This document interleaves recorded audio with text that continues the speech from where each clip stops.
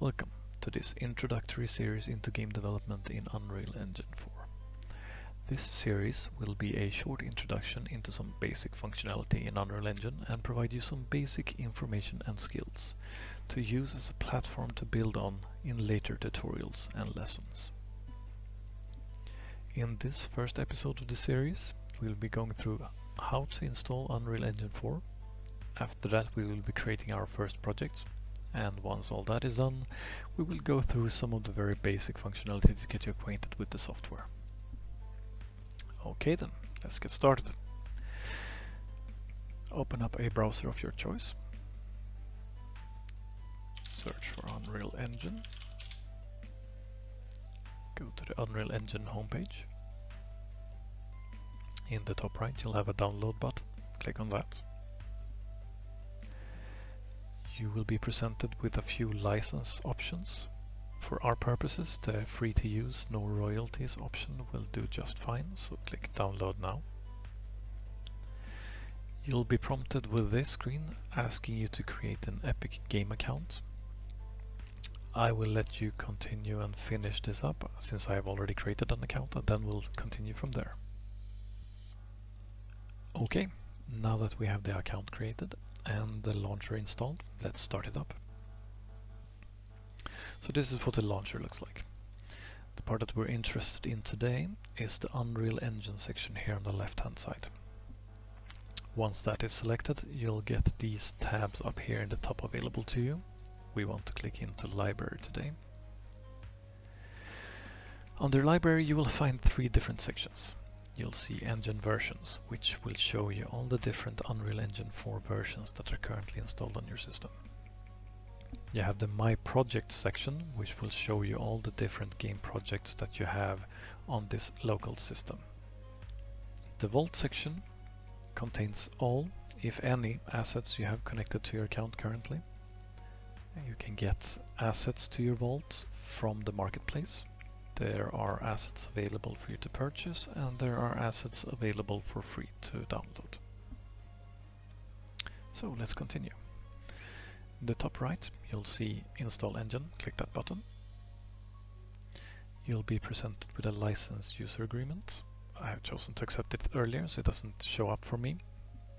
After that, you get to choose a install directory.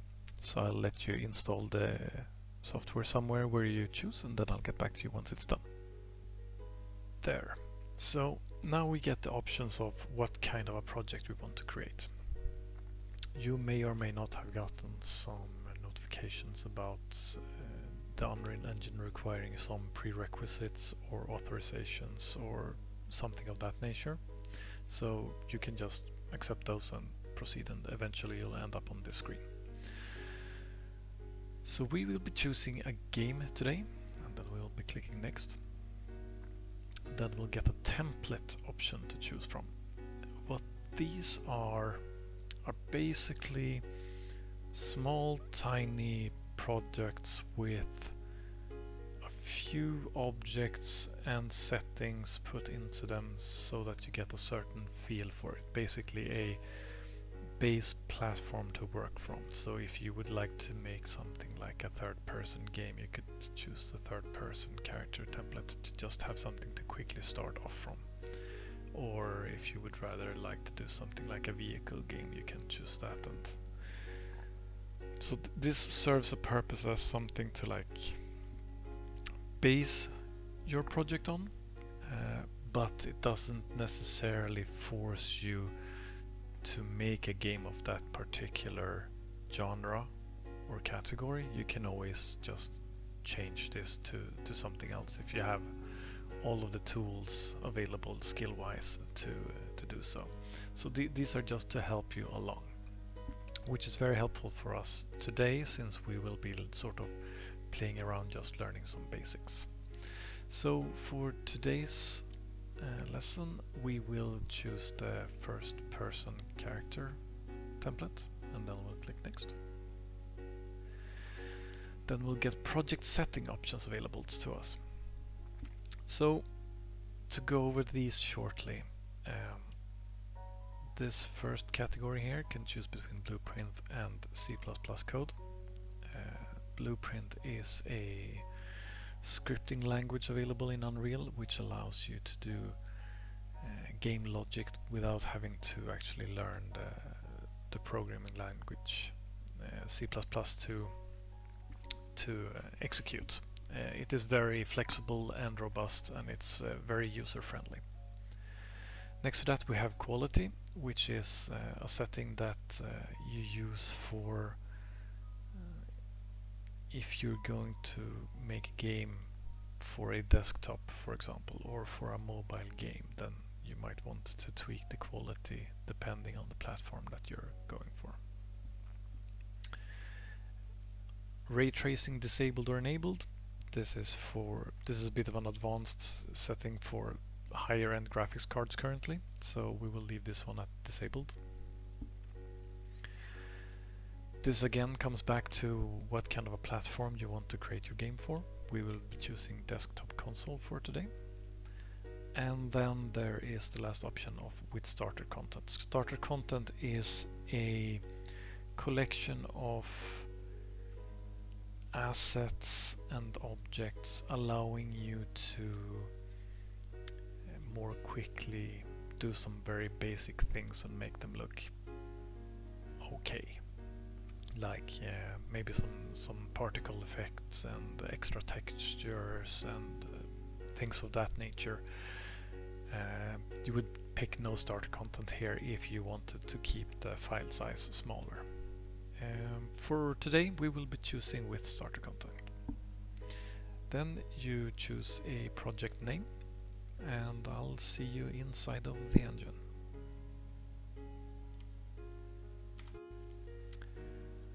So, welcome into Unreal Engine 4.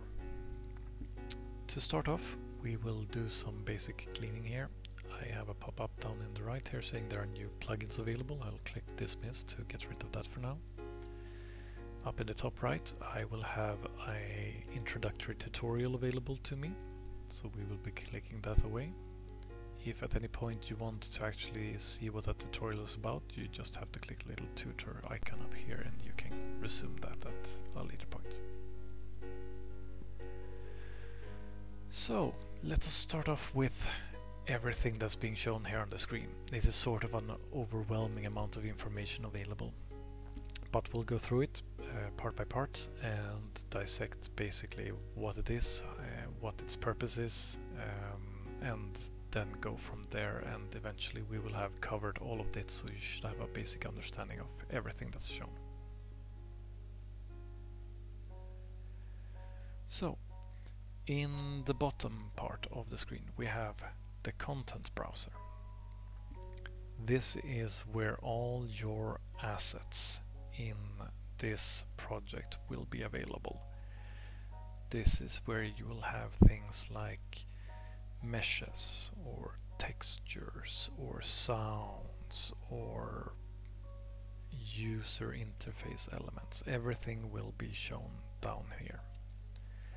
And this works basically like a file explorer in Windows.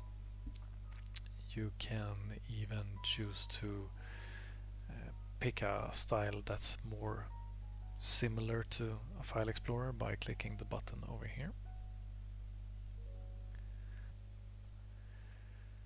In addition to the file system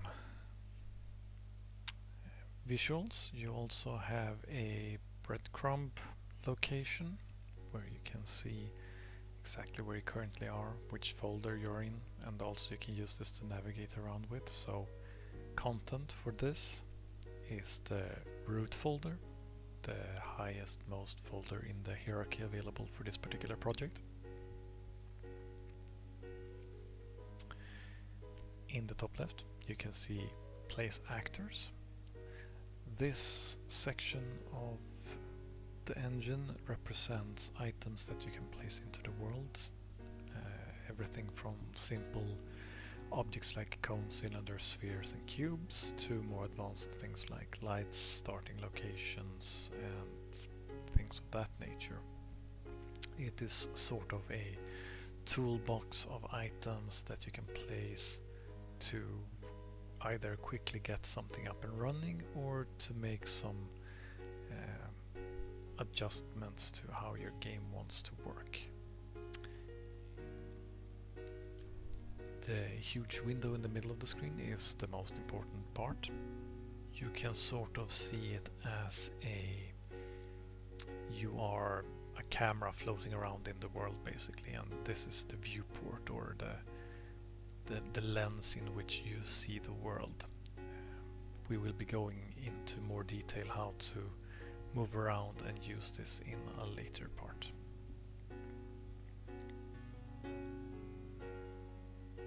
In the top right of the screen we can see the World Outliner. The World Outliner represents all the objects that are available in the world currently. So everything that you see in the middle of the screen, there is an item in this list in the top right. So for example, if I was to go up here and click on floor, then you can see that a portion of the middle screen here gets a yellow outline, basically a highlight saying I have been marked. And for each item in this world there will be a representation over here in some form or shape. So this is where you can look up all of your objects if you're having trouble finding something in the world, or vice versa, if you have something in the world that you want to structure in a certain way and it isn't, you can find it here and then arrange it so that it is in a better structure in the World Outliner. On the right hand side in the bottom we can see the Details panel. The Details panel consists of all the properties of a selected object in the world. So if we click around on using left mouse button, clicking on different items in the world, we can see that properties on the right hand side change. That's because each of these objects have their own set of variables, parameters and properties set that belong to them, and this part of the screen displays all of these things. Lastly, in the top of the screen we have a set of functions and settings that are available to configure and manipulate the project that we're currently working with. For us starting out, the most important part is most likely going to be this up here. This is the play button, which actually starts the game. There are settings available through this drop down here that belongs to this play button. Things like making you play in a simulated mobile game window, or standalone game, making you show what the game would look like in full screen if it was completed and distributed, or you can try out things like multiplayer client server settings, things like that. For us today we will not be looking at any of those, we will just be looking at the play button as it is. So just to get a feel for what that is like, we can play a little bit by clicking the play button, and you'll see that we get a slightly different perspective in the same world that we were seeing earlier. If we at any point want to stop, we can stop playing by clicking the stop button or by pressing escape. You'll see that we have a mouse currently, but if we click, then it will take over and we no longer have a mouse, but we can now control the player with our mouse inside of the game. You can also use your keys W, A, S and D to move around in the game. So this might be a good opportunity for you to play around a little bit, shoot with your gun and get a feeling for what it's like to play, and whenever you feel like you're done you can just press the escape key to get out.